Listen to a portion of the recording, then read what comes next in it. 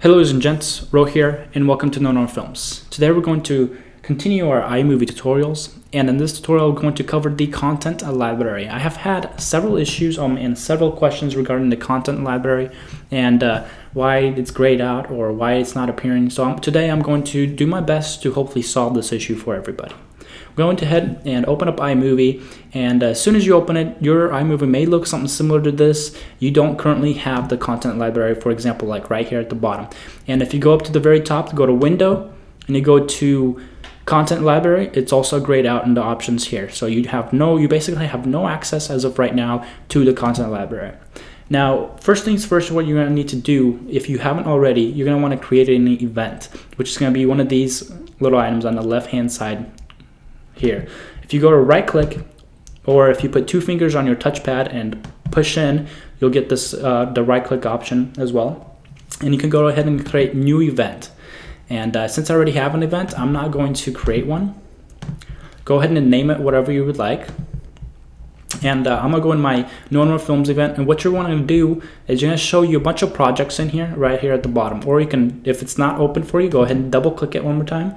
And actually, if it's a new event, you're not going to have any projects within it. I have projects because it's an event I already have. So what you're going to do is, selecting this event, the new event you created, go ahead and hit New at the very top up here, and you're going to go to Movie.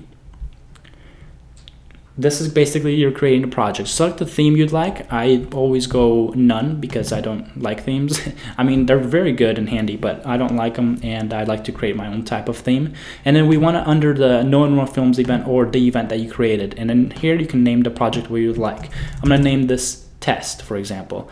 I'm going to go ahead and hit OK. And now you'll see a new project within here. It should open it right up for you guys. And then you should see the content library down here appear at the bottom left-hand corner. Now we're within the project Test, and just in case it didn't open you up in the project window down here, go ahead and double click on Test and it should open it up for you. In my case, I'm actually going to go ahead and delete it and use Other as the example here.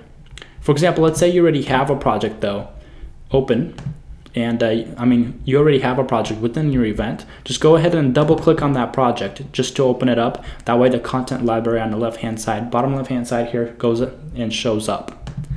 So now that we have that up, I'm actually going to expand this a little bit so we can see what's going on here, and mute my audio as well. But yeah, see, mine as of right now, my content library shows up, and sometimes people's it's still grayed out, or it's still not showing up.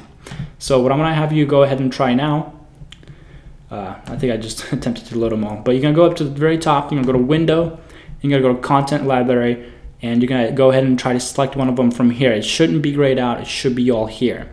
Now, for last resort, if your content library is still not showing up, you're within a project, you're within an event, you have a project open, and your content library is still grayed out, or it's still not there, go ahead and then close out of iMovie by going to iMovie and go to Quit iMovie.